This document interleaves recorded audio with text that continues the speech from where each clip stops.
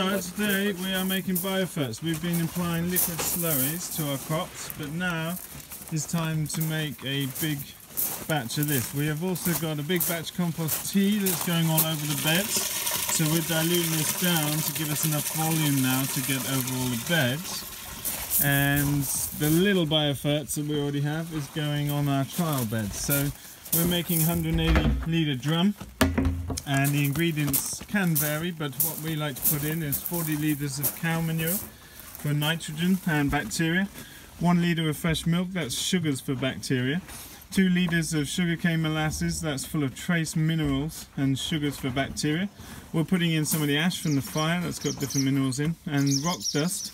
We have here Sears rock dust, it's a volcanic rock dust, and it is used for lots of minerals. It's wonderful stuff, you can read about that on their website. Then we're putting in humic acids, which is more food. And dried yeast is used just to expel the air. This is an anaerobic fermentation.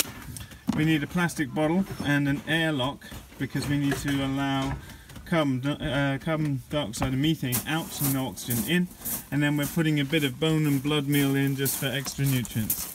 So it's got to have an airlock, which is something we need to work on out of bits of old plumbing.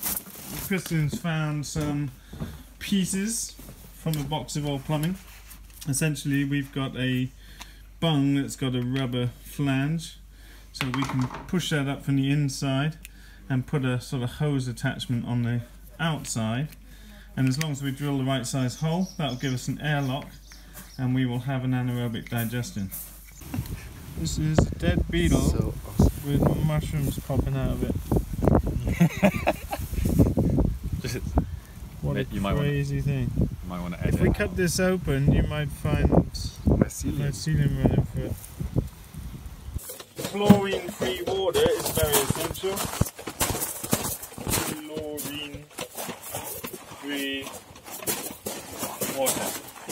Now, obviously, you could scale this recipe down to like that little drum, which has got 20 litres of manure and stuff in. Like, you can scale that how you like. You could do this in an IBC, obviously, with 1,000 litres, and you could do this in an Olympic swimming pool also. You know, like the recipe is the same.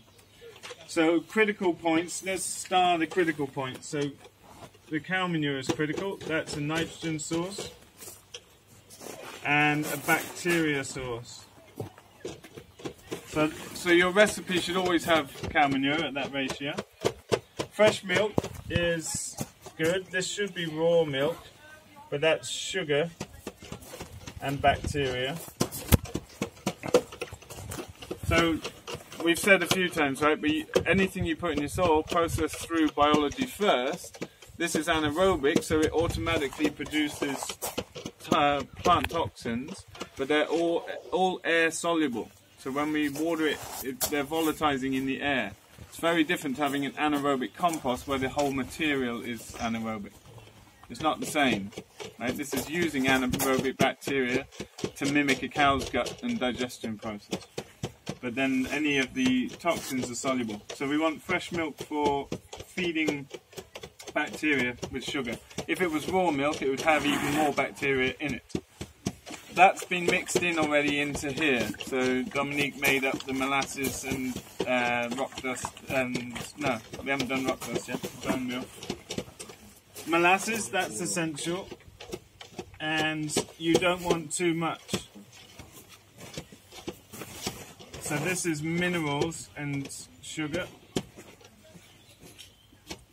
And sugar cane is better than sugar beet, but if you can only get sugar beet, that'll do. So if you put too much of the sugars, you can get ethanol and things like that. So you don't want that.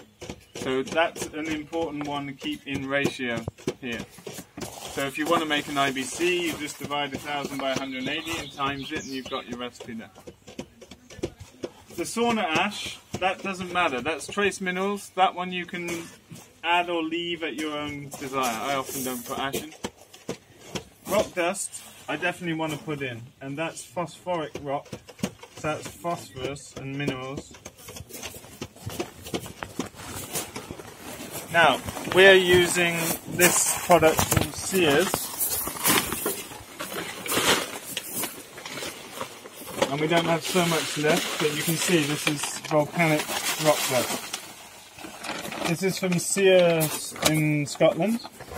Natural volcanic minerals and trace elements to boost soil and compost fertility. And it says on it, for soil and compost remineralization. Sears rock dust is 420 million year old volcanic rock, finely crushed to release a wide range of minerals and trace elements. To boost fertility in organic soils and compost for higher yields, healthier fruit, vegetables, flowers, trees, lush lawns and pastures, as demonstrated at the Sears Centre. You can look up their website, they have like massive broccoli heads and all kinds of... So you can use it as an annual top dressing on your soil.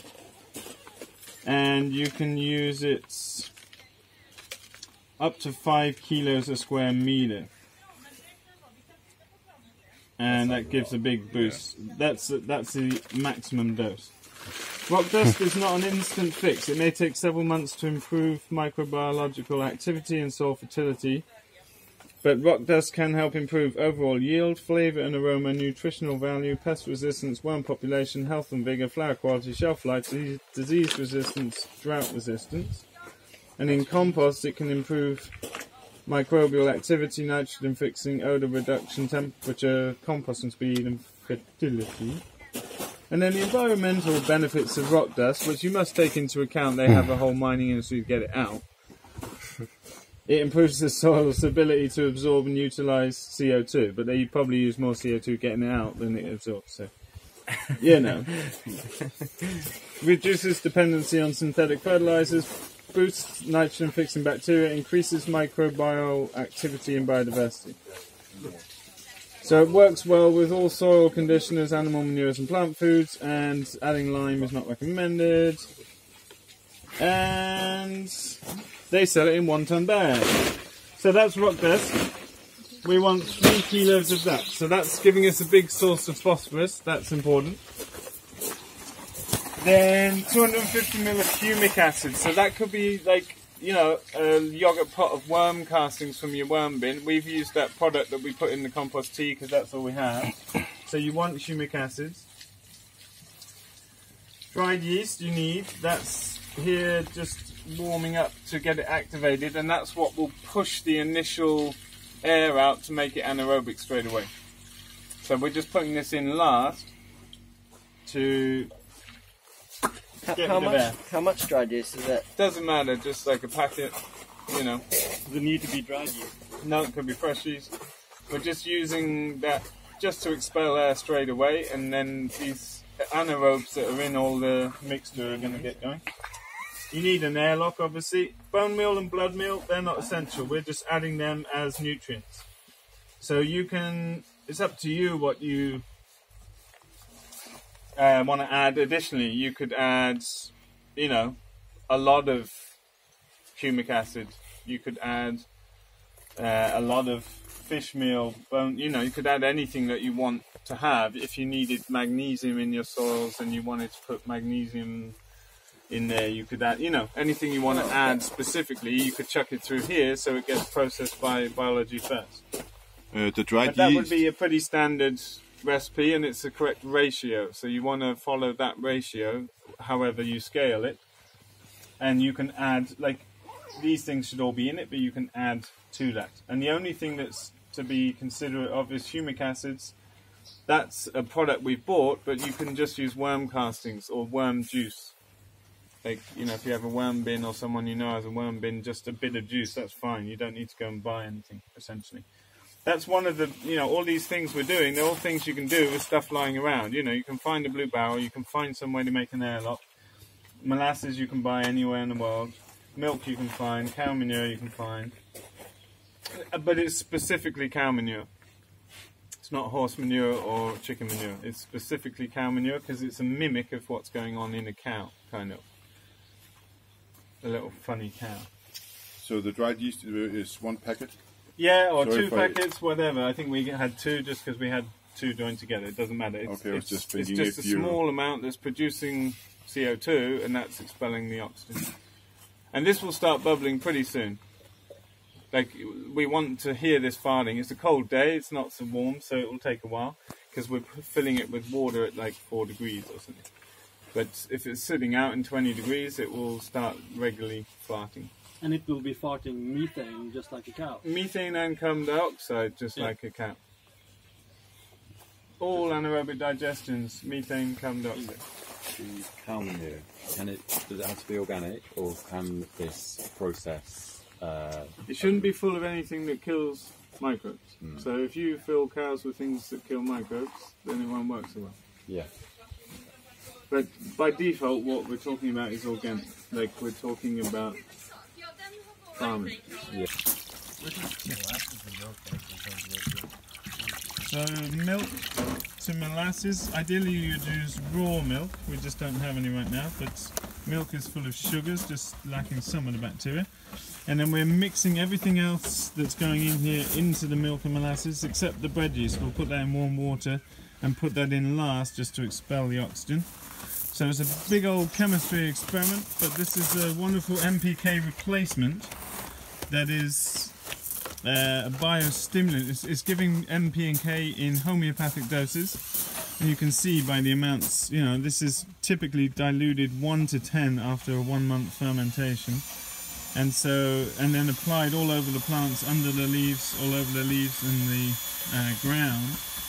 And it does give NP and K from the materials we're putting in, but at homeopathic doses, you could say, and it's acting as a biostimulant and growth hormones. And putting nutrient down that's been synthesized by biology, and that's the key to all of our soil preps, is we're using biology to put nutrients in the format that plants evolved to take them up by their own choice. So this is another arm in our strategy to rectify our fertility problems that we've been talking about. Bone meal with phosphorus and other nutrients, calcium, and then we've got blood meal here, which is obviously full of nitrogen. 40 litres of the freshest. Look at this, beautiful. But this is leaking, so we've identified that we potentially need to get rid of this little flak on the edge. This must be airtight, otherwise it won't be anaerobic.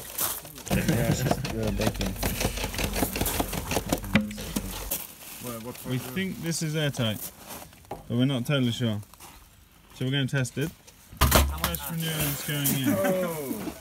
And then we're filling this up. We've got to leave a little bit of an air gap so that this doesn't bubble up outside of the airlock. And so we're putting 40 litres very fresh manure. This is full of nitrogen and bacteria. And we'll start filling it and mixing it as we add the other ingredients here at the correct ratio.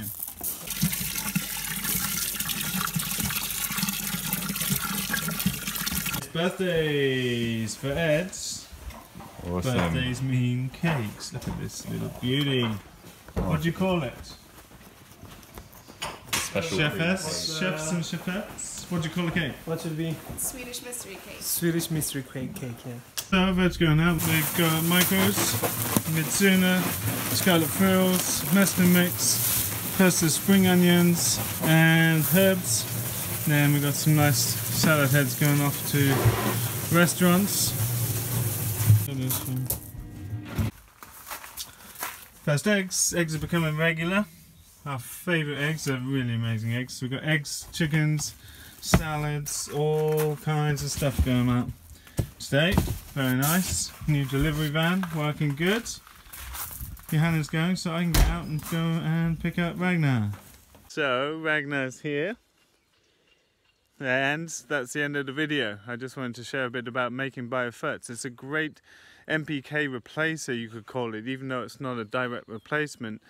It's basically a plant stimulant that's causing plants to photosynthesize at a faster rate, put out more sugars and proteins into the ground, and subsequently have the soil microbiology release more food for the plant. So it's a great thing you can make at home at different scales to suit your needs, and it stores forever once it's finished.